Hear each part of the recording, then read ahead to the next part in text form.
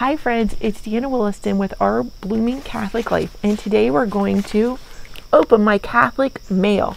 I just thought it might be interesting for some people, and we're going to get some updates from different groups, learn about some resources that are out there, and so it should be fun. Instead of opening with praying our Oratio Ante Crucifixum, we're going to try the Ave Maria. I know we've really been practicing St. Francis's prayer before the crucifix, and some of us may still need practice on the Hail Mary. Now I know I do. I say it decently, but here's the thing. If you've watched me pray the Rosary in Latin, what happens is when I get to the second Maria, the Sancta Maria, I tend to go ahead and move to another bead. My brain hears the word Maria and it changes to a next bead. So I kind of need to practice it, because while I know the words and I understand pieces of it, I don't think I understand it in its entirety as I'm saying it, if that makes sense. So I really need to practice it just so I understand it as I'm saying it. I'm not saying Latin words, I'm fully saying the Hail Mary. And I definitely have bits of it. And I think you can see that as I'm praying it. Like I say 2 words, my brain goes, ah. And then I say 2 words, my brain goes, ah. And I needed to get to the point where my brain gets it the whole time, and I can go into meditating on the mysteries of the Rosary a little better. I don't know if that's you, but that's totally what's been going on with me. So we're going to try it a little bit differently here. Ave Maria, Hail Mary, gratia plena, full of grace, Dominus tecum. Is that the Lord is with you? It must be. Benedicta tu in mulieribus. Blessed are you, benedicta tu in mulieribus. Must be among women. Which is funny, because what's the word for women isn't mulieribus. I'm going to have to look that one up. Why is it mulieribus? Et benedictus fructus ventris tui, Jesu. And the fruit of thy womb. Right, the blessed fruit of thy womb. Benedictus fructus ventris tui, Jesus. Sancta Maria, and then it's Holy Mary, Mater Dei, Mother of God. That part's easy. Ora pro nobis, that's pray for us. Peccatoribus, pray for us. Peccatoribus, but must be now. Nunc also, et in hora mortis nostri, and in the hour, death hour. Right, nostri at the end there is the hour. So mortis nostri is our death. So hora mortis nostri, the hour, death hour. And that's the sort of thing that makes me giggle when I'm praying. Amen. So let's look up the mulieribus is the tricky one. So I'm going to pause and I'm going to look that up. I'm really glad I took the time to look that up. In Latin, I was always taught that femina was woman, and so this mulieribus thing was really driving me insane. Like, why did they switch? I don't know why they used this particular word. That I did not find, but the main thing I found was mulieribus is supposed to be among women, and it's because mulier means a woman, a female, a wife, but it can also mean figuratively a coward or a poltroon, which is funny. Another one says it kind of comes from the word mollis, that means soft and tender. So it's not just even saying a woman, it's saying something about the quality of the woman. Blessed are you among those, feminine women. And that's just so beautiful. I love women of grace and their authentic femininity, and that is one of the things, that we're soft, we're receptive. And so that makes the prayer even more beautiful to me, that they chose mulieribus instead of something based off of femina. That's really lovely. That's really lovely. Okay, so we're going to go ahead and pray that, and then we're going to open my mail. In nomine Patri et Filii et Spiritus Sancti. I just got that wrong. Let me try that again. Let's try that again. My endings fell off. In nomine Patris et Filii et Spiritus Sancti. Amen. Ave Maria, gratia plena, Dominus tecum, benedicta tu in mulieribus, et benedictus fructus ventris tui, Jesus. Sancta Maria, Mater Dei, ora pro nobis peccatoribus, nunc et in hora mortis nostri. Amen. In nomine Patris et Filii et Spiritus sancti. Amen. Wow, that really changed how I feel about the prayer, which is so funny. It does. It made me feel very feminine. So this is my first mail. It is from Holy Apostles College and Seminary. I've talked about it recently. This is for the alumni. What do alumni from Holy Apostles get? Prayer card. Prayer card. Lovely. Mary, Queen of the Apostles. You can ask Holy Apostles seminarians and community to lift up my intentions through the intercession of Mary. There's a spot so I can tear this one off and return this, but then I lose this beautiful picture. No problemo, folks. I'm going to take a picture of this on my phone anyway to make it one of my phone's backgrounds. I totally do that. For personal use, it's okay. And then, it has the Magnificat in here. Lovely. So it's the Magnificat. On the back, it's showing you the Queen of the Apostles Chapel at the seminary. And then there is the Hail Mary. Lovely. So lovely little prayer card. Oftentimes, if I don't need these prayer cards, I'll send them on to the Franciscan Center. Sometimes they give them out in their blessing bags or with their meals. And so I can rip this off and send this part in. It's a lovely little way to help people pray. I'm sorry, my phone's blowing up. There's a family vacation being planned.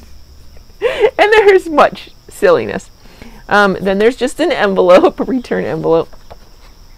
Aha! This was actually for the feast that was yesterday, so I must not have opened my mail in time. This was a gift. They are asking for a gift here. But what are they asking for a gift for? You may not know what Holy Apostles College and Seminary really is. Let's go in here. Let me go ahead and read this just so you know.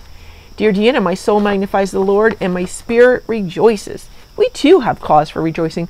Along with Mary, our mother, we too magnify the Lord who has done great things for us. Soon we will celebrate a sacred, inspired moment in our history at Holy Apostles College and Seminary. On the feast of the birthday of Mary, September 8th, our community will celebrate the 10th anniversary of the dedication of the Queen of Apostles Chapel, the center of our campus and ministry. At the time, our local newspaper headline could be forgiven for hyperbole as it proclaimed heaven on earth while celebrating the magnificent craftsmanship of the new 10,000 square foot worship space. Before then, the old seminary chapel only had room for 80 people and had originally served as a tool shed. Beautiful simplicity was the architect's stated goal in the chapel's Byzantine-style octagonal design, and I would say he achieved it. Why is this all so amazing? Holy Apostles College and Seminary, I believe, you hear the seminary at the end and you're like, well, is it a diocesan seminary? What is it? Because some seminaries struggle financially and it can be difficult around the world to prepare people for international missions. So Holy Apostles College and Seminary is a place where seminarians can go, or if they aren't quite ready for the seminary, they can go and do some pre-seminary studies or do some seminary classes there, as well as you have a number of nuns and sisters that go there for classes, and absolutely lay people go. But I think the original intent was to make seminary education and pre-seminary education available to all. And so it is a beautiful campus. It has a lot of online courses. They used to have a lot of free MOOCs. Do you remember those? It was like an massive online open course that people could take. And so they have various programs and things that you can still participate in. There is YCAT radio, which is, I think it's WCAT is the radio call sign. And you can find those broadcasts, I believe, on YouTube. So there's still lots of education opportunities for you. And is it affordable? Oh my goodness. Holy Apostles, yes. It is probably the most affordable Catholic education I have seen. It's pretty amazing. So they don't really offer scholarships because they offer everyone a super low price, and it's wonderful. And so if you want to support the seminarians, that is a great way to support seminarians around the world while providing to a charity that's here in America. It's in Connecticut. Double check that. Yeah, it's in Cromwell, Connecticut. Okay, here's mail from Renewal Ministries. You have probably heard of Renewal Ministries. It's a very charismatic organization. Yes, you have probably seen Ralph Martin somewhere, or heard the name Ralph Martin. So this one comes with a newsletter. This is the September 2021. And he's giving you state of religion in the U.S., a little survey there with an introductory letter. There's going to be a lot in here about Haiti. It tells you right here, hope for Haiti, spreading the gospel in Haiti, and then an article called You Will Receive Power. And so he's also broken down, even though his article is about 2 pages, he's broken down the 3 key points for you, so it's very accessible. Here's the article on Haiti. It does tell you here in the little block, Haiti Missions Incorporated has accomplished there what the government of Haiti has failed to do with billions of dollars. Interesting. Shortly after country coordinators Lloyd and Nancy Greenhall returned from their recent mission to Haiti, which you can read about on pages 4 and 5 of this newsletter, we heard the sad news about the assassination of the Haitian president and the unrest in that country. When we reached out to Lloyd and Nancy to see if they had any thoughts on the turmoil in Haiti and whether it affected their work there. Below, we shared Lloyd's powerful and insightful response. And I'll just read you the opening there. God has worked in many powerful ways during our recent mission trip. Fortunately, we got out before the assassination of the president. There's been widespread violence in Haiti for many years, mostly centered around Port-au-Prince. We've always worked primarily in Jérémie, Haiti, which is about an hour's plane ride from Port-au-Prince. The road from Port-au-Prince to Jérémie has become quite dangerous, and this has caused supply problems for Jérémie. And that is a key in a lot of countries, even in our own, how to get things to the people who need them. And it's a huge difficulty. And then spreading the gospel in Haiti. Let's see. It says say here that Lloyd and Nancy minister in the United States, Haiti, Papua New Guinea, Ethiopia, and several other countries in Africa.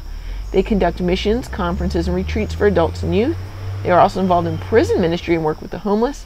Nancy and Lloyd live in Texas and have 2 daughters, 14 grandchildren, and 11 great-grandchildren. So this is kind of inspiring. The article is going to tell you about their missionary work, but it's also inspiring that lay people can get out and do such great things.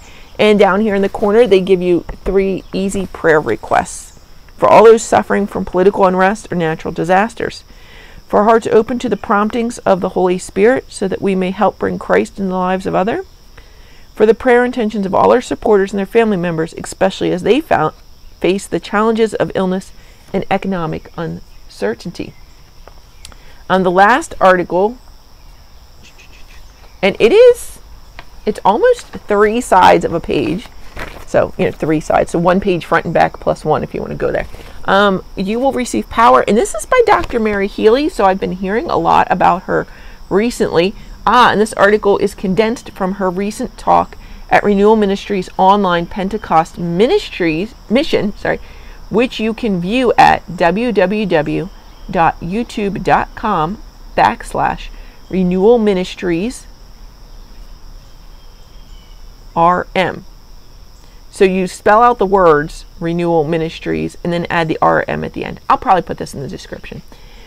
And it starts out here, a shattering event. Jesus began his public ministry with this simple message. The kingdom of God is at hand. Repent and believe in the gospel. Mark 1:15. That is Jesus' entire preaching in a nutshell. Father Michael Scanlon said, the proclamation of the arrival of the kingdom was a shattering event in human history. Jesus was not just another teacher. The kingdom he proclaimed is not merely another alternative lifestyle you can accept or reject on the basis of personal preference, lifestyle, convenience, or cultural heritage. The central message of the kingdom cuts through such superficialities and speaks to man about his very life. It's a shattering event because Jesus came to reclaim what was stolen by the devil. His coming means the downfall of the kingdom of darkness, which doesn't go down without a fight. And that sounds very disheartening, but go back and remember the opening. You will receive power. This is going to be a very empowering article. It is scattered with lots of quotes and Bible passages. So that's going to be an exciting read. And that's pretty much it. It gives you a calendar of events and ways to stay connected. And of course, there was a reply card on here. They always have a reply card, and you can say that you're going to pray for them. You can donate one time. You can join in a monthly membership. But also, it always has a catalog at the end.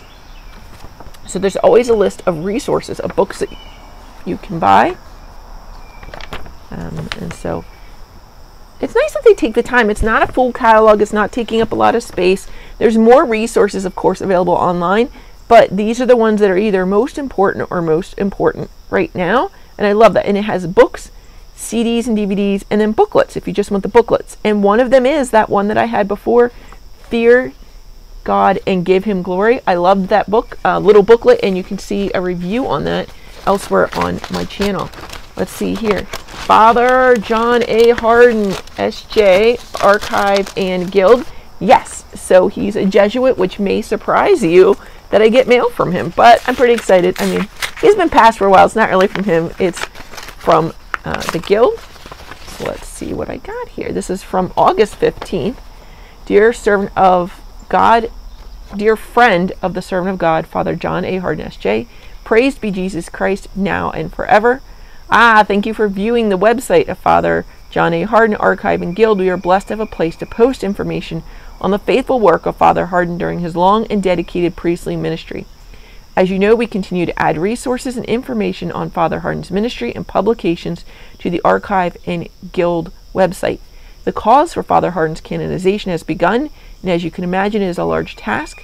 Please pray for the time and personnel needed for the attention to the requirements and procedures for the cause to continue. You can purchase many of Father Hardin's writings with his sage advice and deep reflections from the Eternal Life Apostolate, which he founded along with Abbot Edmund McCaffrey and Mr. William J. Smith. He's provided so much spiritual and theological reflection, for which we are also very grateful. And the website address is www.lifeeternal.org. And I did receive a prayer card for Father John Hardin. If you have not seen his work or read his work, again, it's mostly booklets, but there's a number of online, either video or audio lectures. They are absolutely worth your time. He has beautiful, beautiful reflections. I think we reviewed one of his books, A Catechism on the Catholic Church. It was done, I think, fairly on in John Paul II's pontificate. Deep reflections on the Eucharist. That is where my main focus is when I do read or listen to his lectures and things. But he has a great sense of humor. If you ever are able to view or hear his lectures, he also takes Q&A at the end. They can be any Q&A. They are anonymously submitted, and so they can be on a variety of topics. And he has not just a way of explaining things beautifully, but he also has an amazing sense of humor, and so you're going to love him. If you're a friend of John Bradburn, you are going to love Father John Hardin. So I encourage you to get out there. This one is from, let's see, the Franciscans. Now, this is the Province of the Sacred Heart, which is not the, I don't think it's the province I live in. This is one, I think, yeah, it's mainly for the charity called St. Anthony's Bread, which prayers and support go to training young men to become Franciscans, caring for those who pioneered St. Francis's legacy in the U.S., helping ministers in parishes, counseling centers, food pantries, hospitals, peace centers, prisons, radio ministries, schools, shelters, soup kitchens, missions, and bringing the gospel to those who need it. I'm always curious reading this. This is not one I give to regularly. I have given to for specific causes, partially because they don't say outright what Franciscans they are. Like, are you orders of Friar Minor? Are you Capuchins? It doesn't say. It's really funny because it's not on here, and so I'm going to have to look it up again, because every time I think I look it up and every time I forget, and it's not listed here. Let's see. He is talking about mentioning the friars serving ministries both locally and around the world need your prayers. as well as prayers for the ongoing crisis unfolding in Afghanistan and the desperate need for our prayers and penance. As reported by Catholic news agencies, Pope Francis on Sunday urged Christians to intensify their prayer, penance, and fasting for the situation in Afghanistan as he entrusted the souls of those who have died to God's mercy. And again, I honestly, legitimately don't know what friars they are, so I'm going to have to look that up again, but they are in St. Louis, Missouri. It's not even the last one. Here is an exciting one. It's an exciting one. It comes out once a year, the EWTN family calendar. And I was kind of excited to get it. Why? So it's the 2022 EWTN family calendar. It's a token of gratitude for past generosity. And as usual, there's always a prayer card that you can fill out and send back. They keep them somewhere in the chapel, I believe. There's a special color envelope to let them know that this is from the calendar. The calendar includes many feast days and all the holy days of obligation, so it can help you grow in your faith.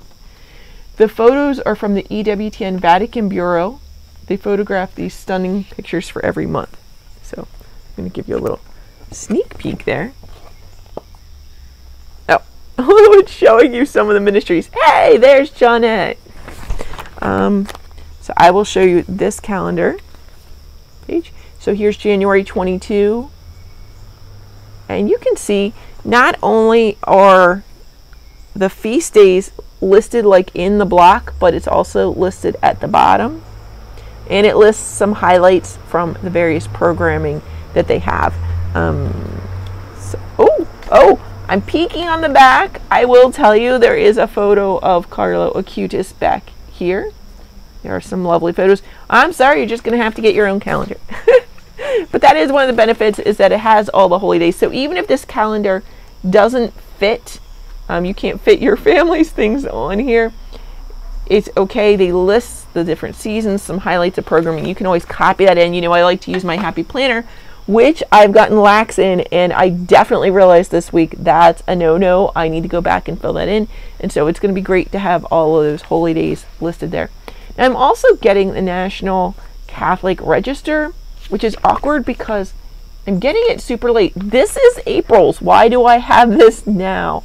I don't know what's going on, and I'm getting them super late. So the current news stuff isn't getting to me in time, and I know I'm having problems with all my mail, so that's not the biggest judge in the world. There's always tons of ads in the middle, so pick it up carefully because they will fall out all over your house. It does come in the mailbox, and it's interesting because, yeah, like I say, the immediate news, like maybe this article here isn't so up to date, but wait, this is about traveling. So there's lots of other ones that go in depth on things that are very awesome, or their opinions that may have things on various angles that you didn't consider. There's one on Divine Mercy, the Great Grace. Humble Sinners Alone Can Receive It by Father Roger J. Landry. Father Capuchin Comes Home. There's a little ad. Do intelligent people take Satan seriously? There's lots of ads for Catholic colleges. So there's lots of articles in here that are going to go more in depth than maybe you've seen, or have some really beautiful artwork that you may like. I'm looking and not showing you. There's book reviews as well. So like here's one, Reality. So even the artwork is gorgeous. It's full color, so that's lovely. Here's one on China. So they do go into different issues in depth. And here's one of the ads for a university. Lots of stuff on here. So really great resources in the corner. There's resources for other people, free religious cards, quality Catholic books, and more. Request Gregorian Masses for Souls in Purgatory. In the Anglican Academy, Catholic and online, you can earn your AA or your BA. There's books that you can order, statues you can buy. So there's lots of resources in here besides the timely news. So even if it comes to you late, it's still a wonderful resource that you could spend forever. I thought it used to have a crossword puzzle. Don't judge me. I really liked that feature, and I don't think I've seen it lately, but that again could be me. I'm going to breeze through here. Are there any puzzles in here? I liked the puzzles because it increased my vocabulary. And it was the only crossword puzzle I could do because all the ones in any secular papers and things have all these pop culture references that I don't get at all. Yeah, no, there's no crossword puzzle in here. So in case you're the Catholic register and you've watched this long, bring back the puzzles because they help me increase my vocabulary and learn about new saints and things as I had to look up the words to fill them in. So I thought that was a great feature, but maybe it was just me. I liked the Catholic puzzles.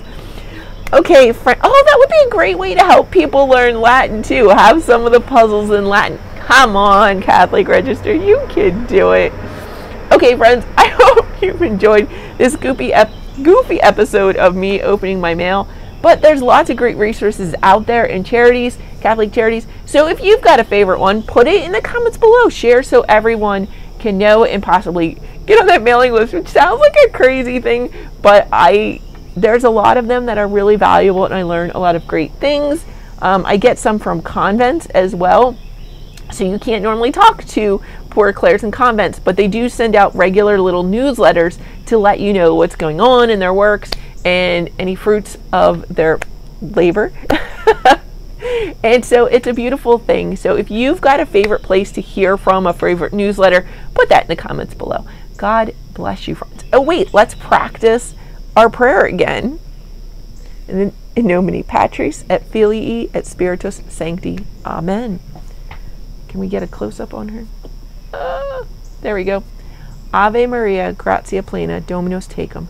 Benedicta tu in mulieribus, et benedictus fructus ventris tui, Jesus. Sancta Maria, Mater Dei, ora pro nobis peccatoribus, nunc et in hora mortis nostrae. Amen. Bye, friends.